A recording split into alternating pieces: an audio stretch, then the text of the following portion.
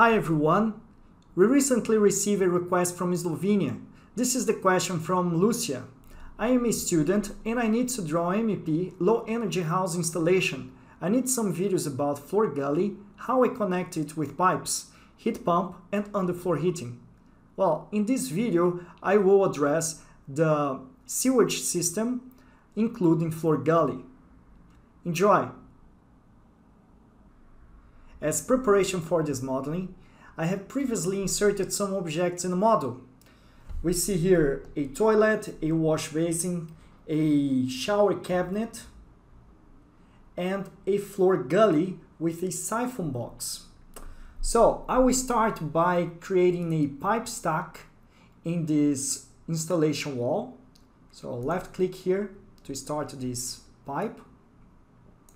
I will start this pipe from the story below, and the pipe size will be 100, diameter nominal, and the medium group is wastewater, but the medium is domestic wastewater.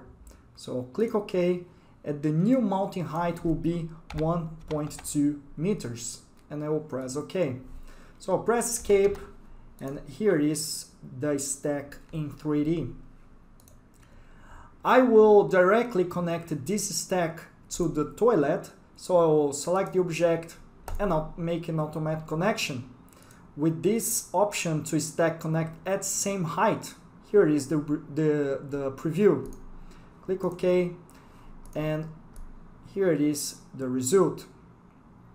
Now I will start the pipe again, the pipe function, and connect it to the floor gully. As you can see, it recognizes some connections. Bear in mind the function use smart snaps must be activated in order to recognize connections. So click on this option, and as you can see, the pipe slope is active, but the direction of the slope is not correct. So if I open the context menu, I can directly switch the slope. So now it's okay. And in this case, I will just create one segment and press enter, and do the same with this right connection to the right. Again, I will switch slope and connect and click here to end this pipe segment and press escape. If we look in 3D, this is what I have created so far. Now I can select this shower cabinet, right mouse click, and also make an automatic connection. I will select the option down to drain, then direct. Here it is the preview, and I'll click OK, and it's already connected. The same thing for the wash basin, so I click on the object and I select the option to automatic connect. And in this case, I will select the option to drain. So all objects are already connected. Now I will connect this floor gully to the stack pipe. So I start the pipe function again. I will select this pipe connection. Now the slope direction is already correct. I'll left click and move to stack.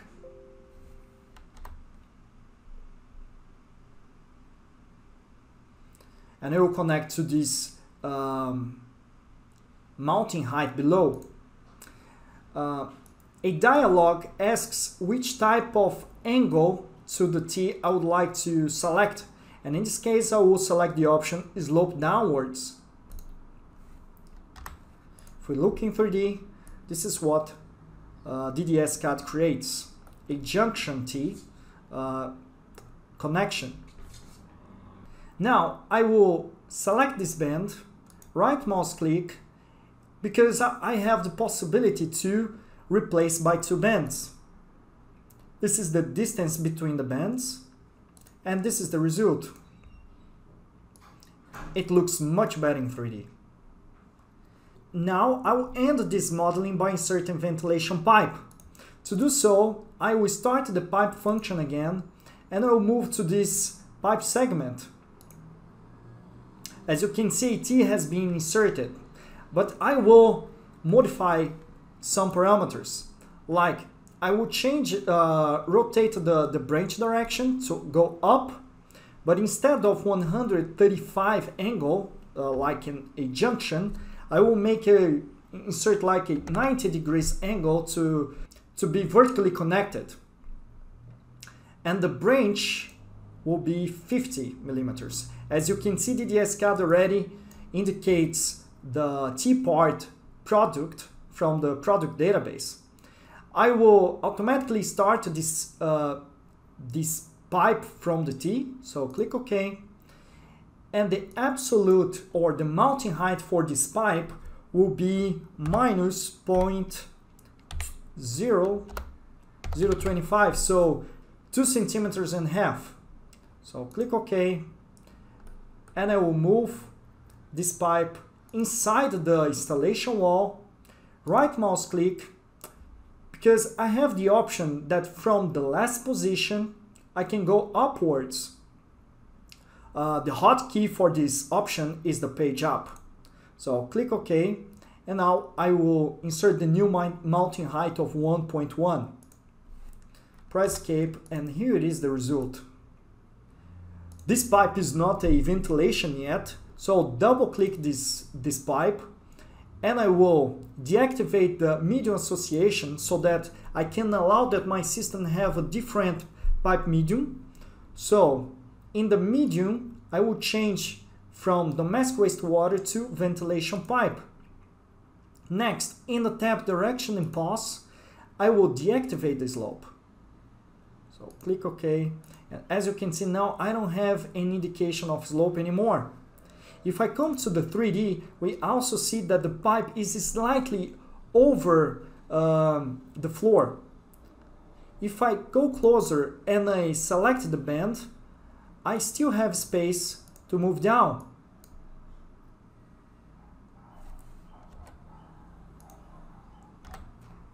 Okay, so if I zoom out a little bit, we see that the pipe is below the floor. And here it is my end result in 3D and in 2D. If you like this video, share with your colleagues. If you have any questions or suggestions like Lucia, put your comment below and we'll get back to you. Cheers!